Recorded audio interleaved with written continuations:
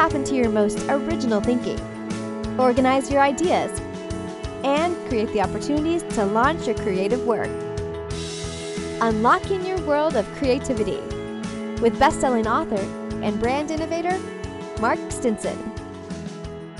Well, welcome back, friends, to our podcast, Unlocking Your World of Creativity. We go around the world to talk to creative practitioners and leaders about how they get inspired, how they organize their ideas, and how they gain the confidence and connections to launch their work out into the world. And today we're going to explore the world of talent recruiting. And I'm wondering which end of the pool you might be on, listeners. Are you in the end where you're saying, I'm looking for a new career move and I'm looking for a new company that I can connect with? Or are you on the other end where you're at the company trying to recruit new talent? And what technologies and what job matching services might you be using? And what can we learn about how they were developed? That's what we'll talk with our guest, Evan Sohn. Hey, Mark, thanks so much. Interesting introduction. I grew up in a world where either you were an active candidate or a passive candidate. Mm-hmm. And I think your intro is really basically saying to your audience, unless you're running your own company, unless you're the CEO, you're always a candidate. You're always someone else's talent. I think if you look at the overall world, what we grew up in, where you had one job for 30 years and you got the watch at the end. Mm-hmm. Now you're in multiple jobs, multiple careers, multiple industries. I'm jealous. I'm actually jealous of the next generation, of the opportunities that they actually have available to them that we just didn't.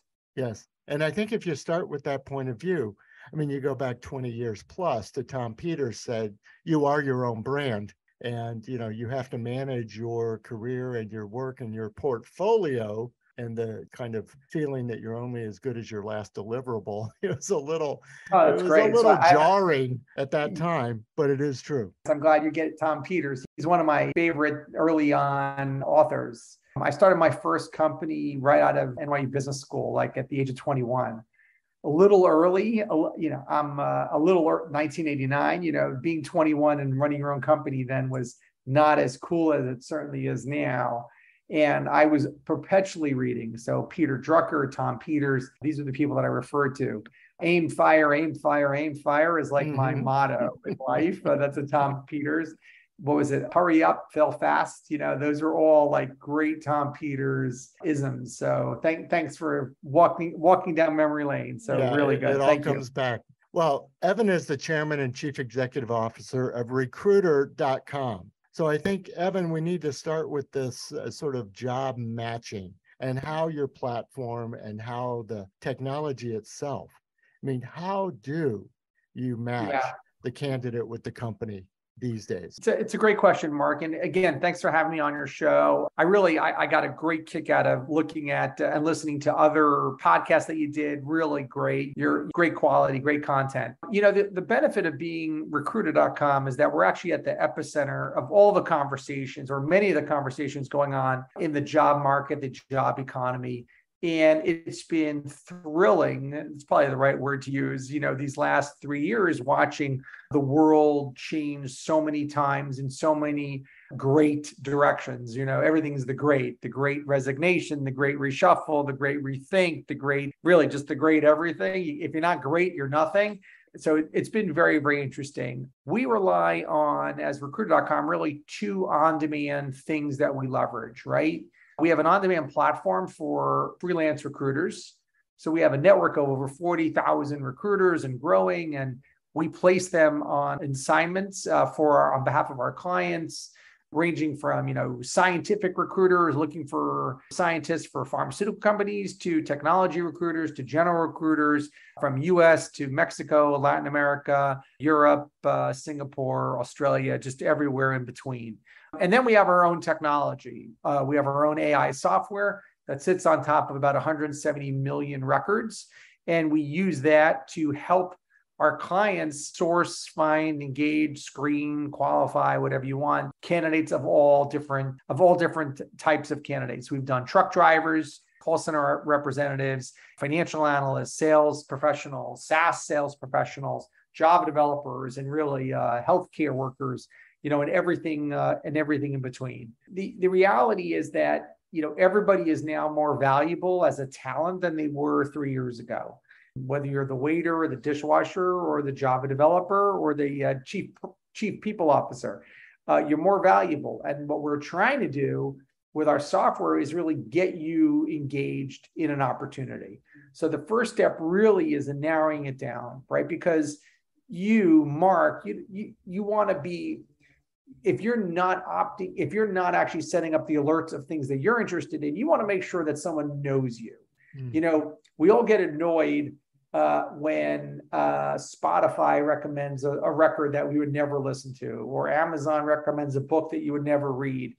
Same thing goes true with opportunities. You want to be presented with opportunities that really align with your skill set, your interests, what makes sense for you. Now, there's some challenges because there's some roles that don't necessarily have someone, you don't major in sales, right? How do you find the right salesperson? Well, if they've sold here, that's good for them. Well, what do you do with early career? How do you find the early career people? So there's a lot more tech that we have that really goes out and helps see, the quote unquote behind the resume, looking for the right person.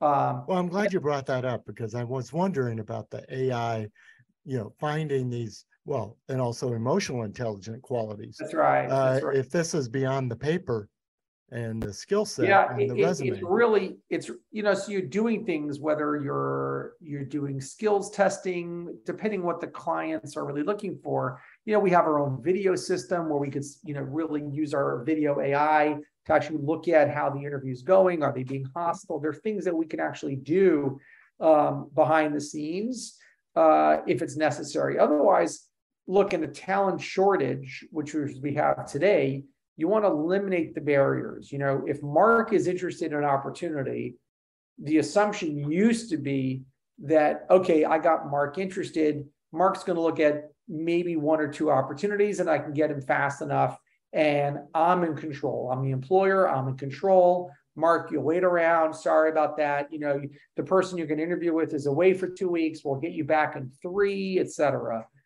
The world's different now. The assumption is, I'll give you the example, when you and I were getting out of college, let's look at what was applying for a job back in the late 80s, right? Or early 90s. You found really good stock paper for your resume, right? You picked out the paper that you wanted, a little off-white, cream, we would sort of have this discussion.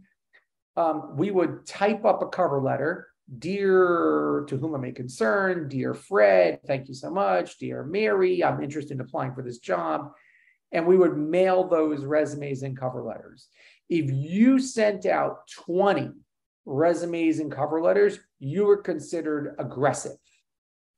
Wow, I applied to 20 different companies. So aggressive. That's amazing. Let's look at what applying to a job is today. And for your audience, think about what applying is today. Click, click, click, click, click. Yes. So we've just made it so easy to apply for jobs. What was interviewing like 20 years ago, 30 years ago? You got on a plane, you dressed up, you put on a business suit, you had to tell your manager, I'm going to be out in the afternoon, I got to go to a funeral. We came up with these lines of how to do it. And remember, the expression, finding a job is a full-time job, was not authored in 22, right? It was not. So what's applying for a job today? It's click, click, click, click. What's interviewing for a job? It's a Zoom or a Skype for 15 minutes. And that's what happens now. It's just so much easier. So the reality is that we're all shifting, I believe, and again, I'm generalizing to prove a point. There's certainly a larger population, that's probably a better way of saying it, of people who are going to be far more mobile in a job than there ever were. The final element there, Mark, is geographically undesirable, right? So think about all the jobs that you used to look at that you wouldn't even dream of taking because they were geographically undesirable. That doesn't exist anymore. Now, again, it does, of course, if you're a factory worker, if you have to go in the office, again, I get it all. The jobs that you might want that are not in your immediate 1 hour radius are now available to you like they've never been available before. Yes. Well, And and it's just, I wanted to stop on that point yeah, go of ahead. quantity. There are hundreds of jobs that you're applying to Hundreds. instead of the 20 of letters. And I guess I always thought as the hiring manager, I still remember just literally shuffling through resumes, looking for something. I don't know whatever it is, those keywords that I mentally wanted to see. But now you're doing this with AI. But the job matching has become more like Match.com, more like Tinder. It's like, Yeah, how yes. many can I I go will through? tell you, I think that you're probably, so I think that sometime in 23, we'll start becoming a little bit more focused on expediting the overall changing the process. So I gave a talk once on the Tinderization of recruiting, or the Tinderization of job hunting, et cetera. And I think that, again, we could sort of make some predictions. It's July of 22. So the process of recruiting hasn't changed ever. The actual process never changed. By the way, you know who invented the resume? Leonardo da Vinci. There you go. And I think that other than the font, and then we put our mobile number on, might be, and an email might be the only thing that's changed. Well, I'm surprised to hear you say that. I always wondered if he needed a resume. Yeah, that's right.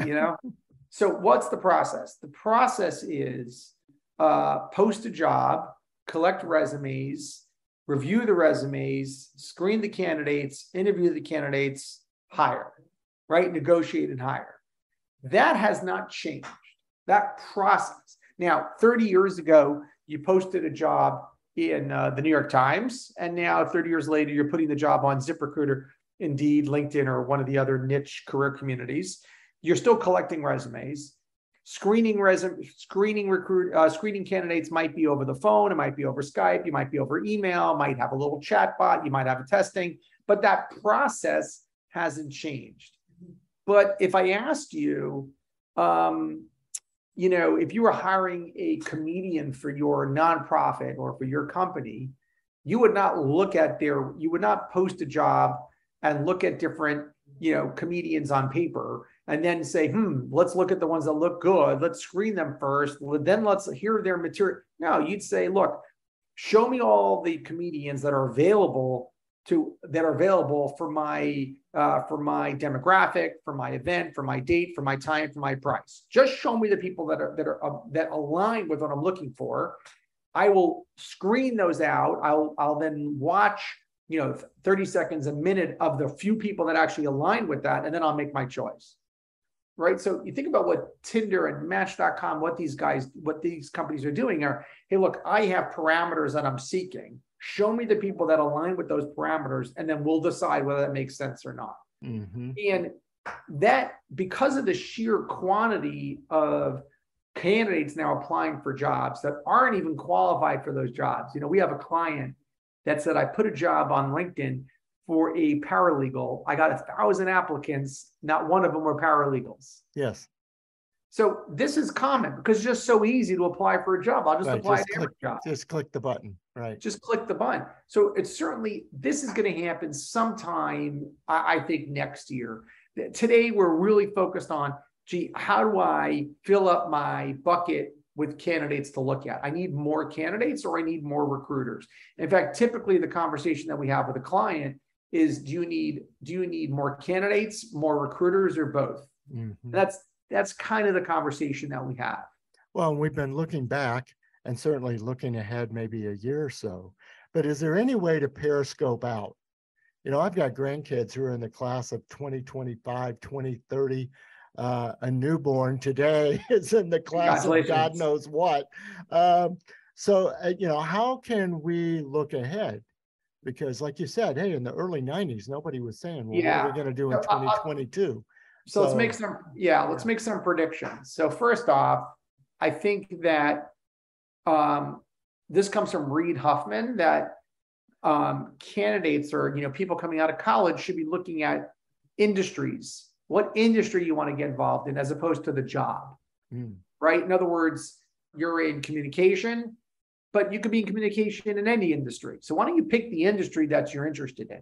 So I want to get involved in advertising and media. Great. I'll go get a job in advertising and media. Only look at jobs in advertising and media. And who cares what the job is, right? I don't mind sweeping floors again, or, being an assistant, an associate. It's still the foot in the door mentality. I want to be in an industry, and then I will learn that industry, grow in that industry, and maybe I'll decide, gee, that industry, I don't like that industry. I'll go to a different industry. So don't think of it as in I want to go into X or Y. I do think that we'll start doing better job in the universities for the jobs that we actually have today, right? My daughter's studying to be going into genetics. She's studying to be like a genetics counselor. She's studying biology and psychology, and that will evolve into, hey, there's a course curriculum for, to be a genetics counselor. There is no course curriculum to be a recruiter. Yes. You can't say I went to school to be a recruiter. By the way, you can't say I went to school to be a salesperson.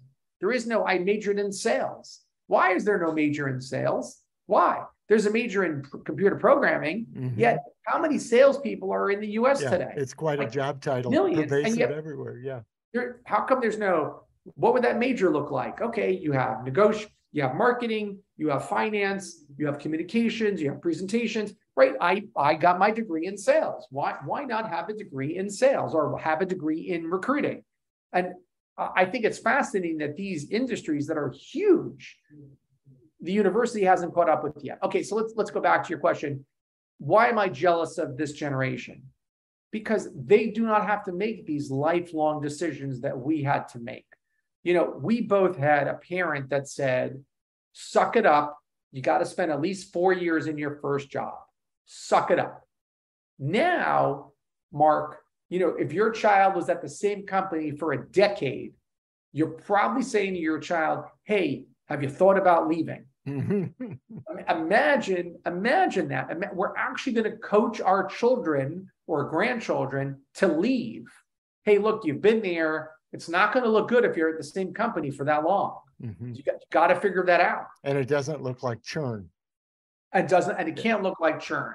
So the other thing that's interesting is recruiting went from, hey, do you have a good Rolodex? By the way, I hope your audience knows what the word Rolodex means.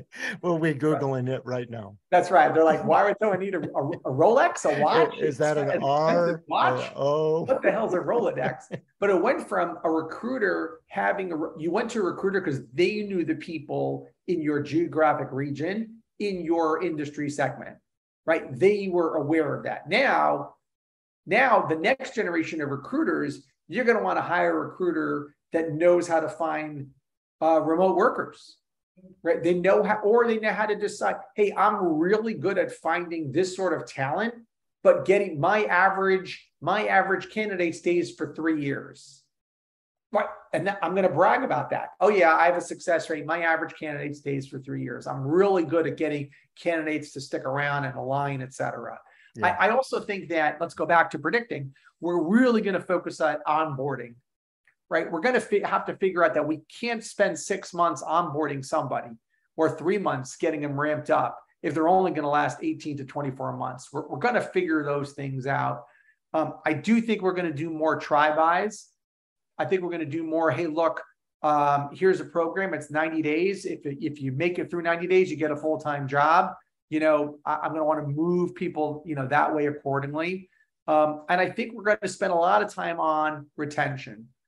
I think we're going to spend a lot of time marrying retention. I was musing around with the global head of talent at one of our clients. And I said to them, they were a tech firm out of San Francisco. I said, look, you should not be telling someone this is, come join us for your career. You should be saying, come join us for 36 months. This is a 36-month place project. To learn and grow right now. 36 months, I'm going to pay you a boatload of money. And at the end of 36 months, if you want to stick around, great. I'll give you a month vacation, or you can go leave and go someplace else. I told another company, their global head of talent, big company, lots of offices around the world, you should be offering a junior abroad, right? You should be saying, hey, look, if you work here for 3 years, that 4th year, you can either pick an office and go work it there, Or pick one of our clients. We have a program with 30 of our clients that operate around the world. Go work there. Go spend a year working in Dubai for the Abu Dhabi Bank. Mm-hmm. Why not? Because this generation, and they hate being called this generation, the new candidate, the new employee wants more work-life balance. They want more mission. They want more opportunities to do the things that we dreamed about doing. That's what they want. Yeah, so helpful. Good insight. Well, listeners, my guest is Sohn. He's the chairman and CEO of recruiter.com, looking at past, present, and future of the recruiting business, and of course, how his platform is supporting that. But Evan, I also want to explore another side of your passion, your mission, your creativity, and that's the Sohn Conference Foundation. You co-founded this, you're leading this, and it aims to fight pediatric cancer and other childhood diseases. What part does that kind of mission-driven organization play in your passion and driven life? Yeah, thanks so much for bringing it up. And I'll just tell the story. I don't want anyone to think that it's named after me. I had a brother, Sohn, who died of cancer in 1993. He was one day short of 29 years old, and he was a Wall Street trader. And when he died, his manager and friend and colleague approached the family and said, look, we want to do something to honor your brother. This goes back to 1994. And we launched a conference, used to be called the Sohn Investment Research Conference, and then became the Sohn Conference, and then just the Sohn Conference. And it's been going on for 25 plus years. And now it's in New York, London, Australia, Israel, Hong Kong, I think 11 cities around the world. That was all pre-pandemic. Let's see what happens post-pandemic. Mm-hmm. And the model was a 15-minute shot clock. The speakers gave their best idea. It's a hedge fund conference. My brother was a trader. They would give their best idea to an audience. If the idea was good, people would make money, and they'd buy tickets, and CNBC is our partner. They cover the conference, and if it's good material, they'll publish it, et cetera. And the proceeds go to local. They stay local. So the UK, the London conference, it stays in London. The Australia conference supports it's called the Sohn Hearts and Minds Foundation, which focuses on brain cancer and brain diseases, et cetera. So really, it's really incredible. It's a lot of fun. Speakers are fantastic. The individual locations have their own, each city has their own chair, their own team. It's just amazing to watch the legacy of my brother really continue on in all of these events that happen around the world. Yes. It really is it's absolutely heartwarming. There's a documentary on Netflix now on Carl Icahn and his whole fight with Bill Ackman on Herbalife. I actually introduced Bill Ackman at that event. We actually benefited really well. There's actually a Pershing Square Sohn. So Bill Ackman is the founder and CEO of Pershing Square. And there's a Pershing Square Sohn Cancer Research Alliance that does incredible things. It's really been incredible to watch the families that we have impacted, the children we've impacted, the science that we've impacted, just really around the world. Yeah, think about that impact and how it must feed sort of your creativity and your passion as well. What kind of technology and programs? Is it all science, or is it some even, I think about patient experience, or how people could be cared for better? Sure. We initially had a portfolio that was very heavily weighted on quality of life.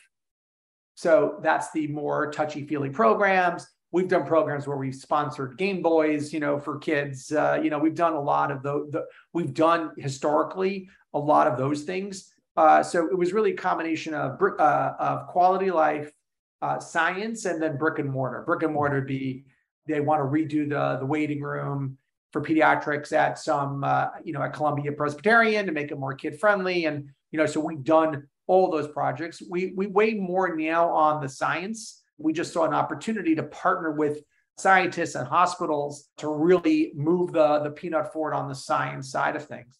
So we've done all different areas. You think about things a little bit differently when you're doing quality of life than science. Right. Science is harder. You really got to find the right partners. And in the New York area, we've partnered a lot with Rockefeller University Medical Center and really focused on the science side of things. And for me, it's, a little bit more longer term focused. How do we change the face of science? We've done fellowships and junior fellowships, which also are, very research oriented.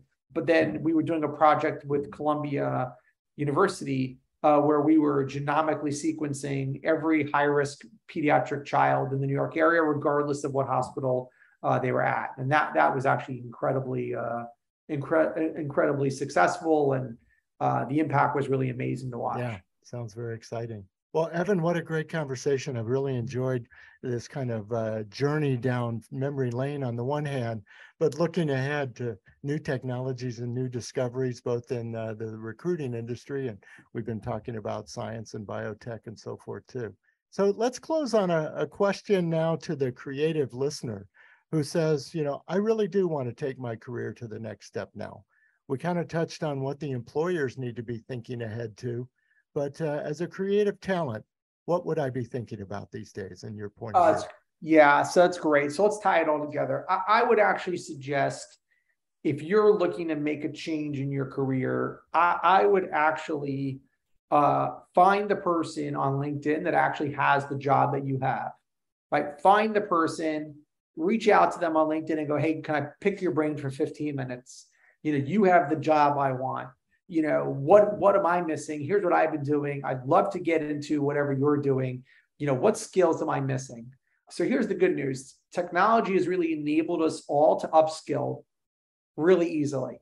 If I need to be a better communicator, I'll go sign up for an online class in public speaking. I need to be able to do better on spreadsheets. I'll go sign up for a class on how to do better spreadsheets. And so you got to figure out what skills do you need to have for the next role. But here's the good news. The good news is you could always take baby steps, right? So if you're thinking about, gee, I'm in this career now, I really want to be Mark.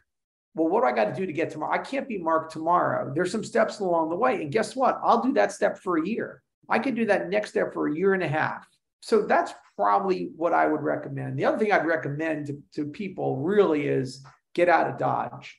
You have the opportunity now to go work for a UK company, go work for a company, that's across the country, go work for a company that's doing something interesting that you want, that wants access to you. And if you're a seasoned executive, there are lots of people out there, a lot of companies that would love to have access to your skill set and your background. So don't forget the gig economy. Don't forget that there are opportunities.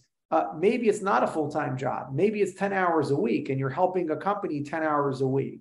And as we're trying to, we're working from home, or we're not going into the office every day, we have more time available to flame the passion for whatever it is. You want to get involved in startups? Great. You don't have to go start up a company. You don't have to go be a startup, but go consult for different startup companies. Go, use your skill set to move in that direction. Fantastic. That's great advice. And it sounds like good advice, from the up and coming person who may be earlier in their career to even somebody who is later in their career and looking to sort of revamp, rewire, and re-engage. So that's right. Absolutely. Insight. And by the way, if you're bored, there are expert networks that are out there that you could join. If you have a skill set that someone else is going to want. I just saw another platform go up the other day for executives offering themselves out as Uber executives, meaning an Uber platform for executives. Okay, you want to use Mark for 5 hours a week, he's on that platform. And I just think there's so many interesting ways to sort of expand your horizons to see what actually works and what doesn't work. Yeah. Well, nobody should be bored these days, right, Evan? That's right. No one. If you're bored, you're not trying. That's right. Well, thanks so much for being on the program. My guest has been Evan Sohn. Evan, learned a lot today, and I really appreciate you coming by. Thanks so much, Mark. And really, thank you for having me. And I look forward to continuing this conversation in a few months' time. And we'll see how we're doing. Yeah, let's do that. Let's stay in touch. And listeners, you come by for our next episode. We've stopped by New Jersey today. We checked in LA yesterday. We'll be in Brazil. We'll be in Amsterdam in coming episodes. Let's stay on the creative journey here and learn how we can get more inspired, how we can stay more connected and launch our work out into the world. So until next time, I'm Mark Stinson, and we're unlocking your world of creativity. See you soon.